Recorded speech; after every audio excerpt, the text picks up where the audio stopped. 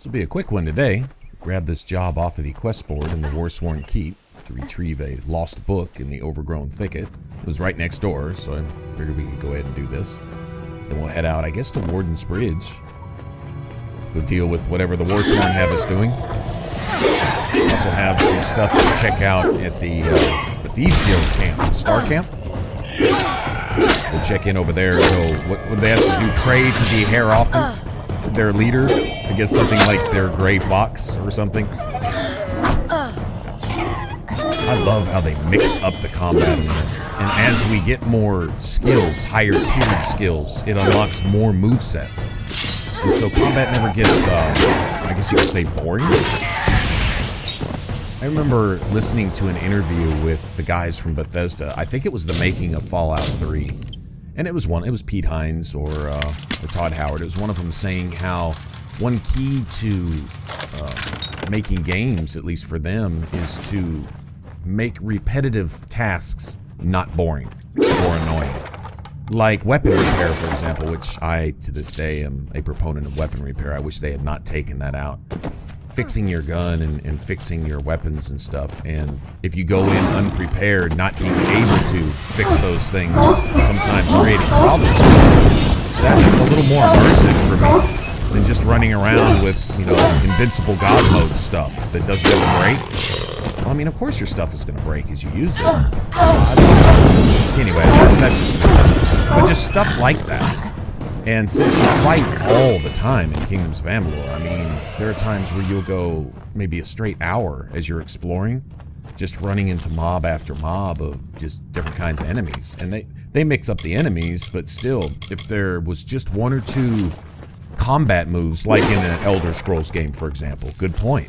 If you had that, then that would get tiresome, I would think, kind of tedious. But with this, as you unlock new abilities, like the ability to do stuff out of block and out of dodge roll, it unlocks new moves. So you don't just get to do new stuff, you get to look cool while you're doing it too, right? Yeah, I really like the way they did this. It's one of the many things they got right. Okay, well, since we leveled, now we're in our second tier of stuff. Now we're gonna sink a bunch of points into the might tree, and we're also gonna sink quite a few into finesse. We want to unlock, I think it's honed blades or whatever. So if we need to dump some points into something we're not using, like, I don't know, archery or something, then we may have to do that. With sorcery, I want to upgrade my chakram, and I want to get that ability way over to the far right, which makes your abilities cost less. And that's huge. That's basically extra mana. You know, if your spells don't, or if your spells or your abilities, like in my case, my little poison darts, if they don't cost as much to cast, then that's good for me, especially considering I'm going to have most of my mana reserved for passives. Like Envenomed Edge, Honed Blade, and whatever else I might want going on. That might reserve as much as, I don't know, 80-85% of my mana. And so I may only have enough mana to throw my little poison blades once. I need that to cost less, and I need it to regenerate faster. So we'll get into the whole regeneration thing with our equipment. There's some really nice gems you can make that regenerate health and mana at a pretty good rate. To the point where sometimes if you're, you know, not just, you know, just getting mobbed and just taking hit after hit all at once, that you can essentially stay alive in a fight. Your mana and health regeneration can go up just that fast. Look at those chakra. Come on, man. That's some badass stuff right there. Yeah, that was almost my entire mana pool there with just that one little combo.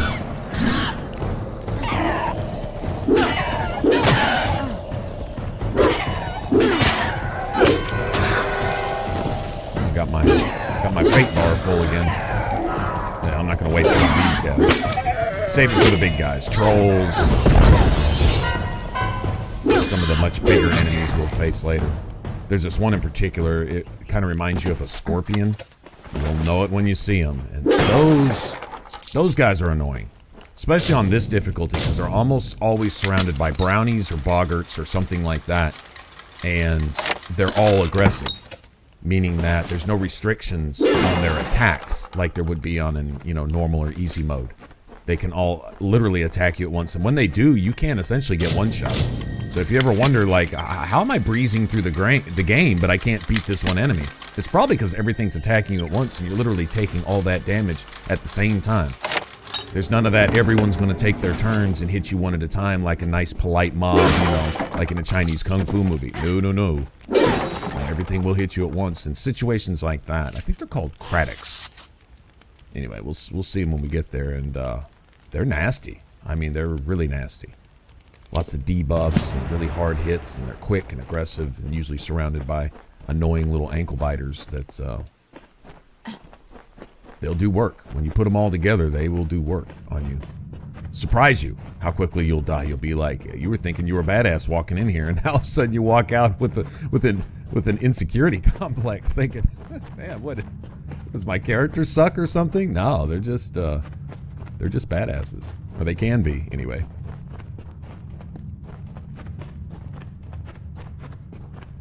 All right, so let's go turn this back in. We found this lost book.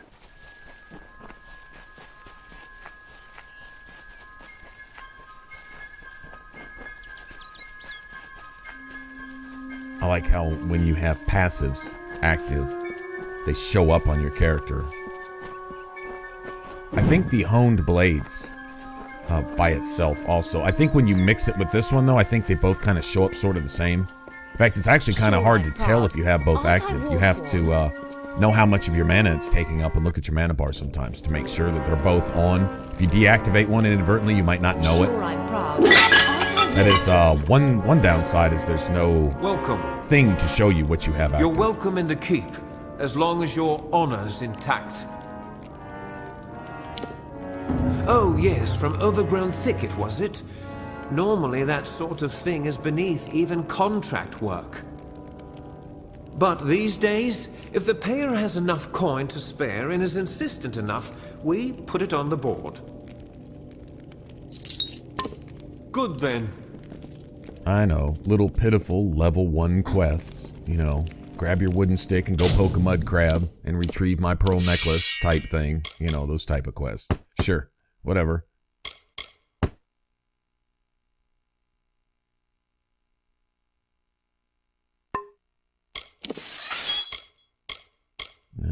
They're actually...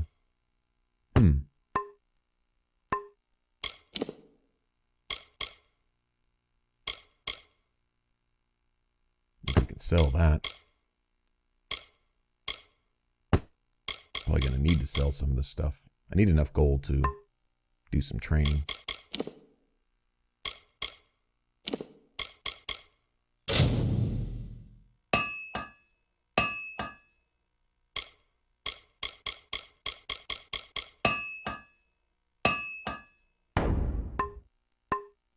Repair kits are much cheaper than going to a blacksmith. I think there was some things that they meant to kind of hash out a little bit more, and they probably just ran out of time and budget.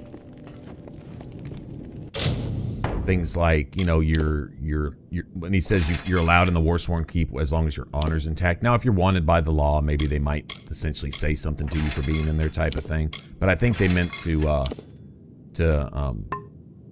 write that in a little bit more, you know, stuff like that where there's consequences for your karma or your reputation and, you know, that type of stuff.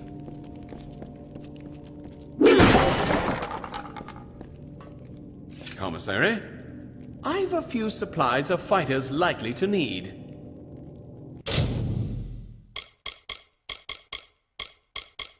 So this is all basic stuff. Nice. Poison. We're still on iron. See, he's not even selling the steel stuff yet, so.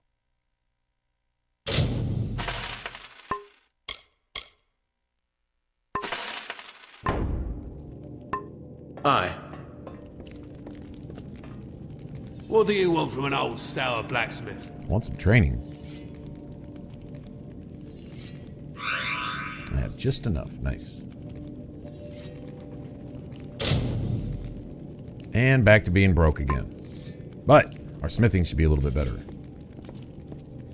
Eventually we'll unlock the ability to break down higher tiered gear, make higher tiered gear. I'm wondering at what point you can actually put rune slots in your stuff, or if you can.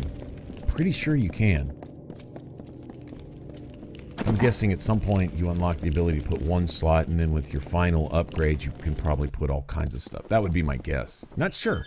Like I said, don't do a lot of smithing. Some of this is a little bit of learning. I understand how the smithing works, but exactly what you can expect to get out of your gear at the highest levels, I don't know. I guess we'll find out when we get there. Anyway, we have something to do.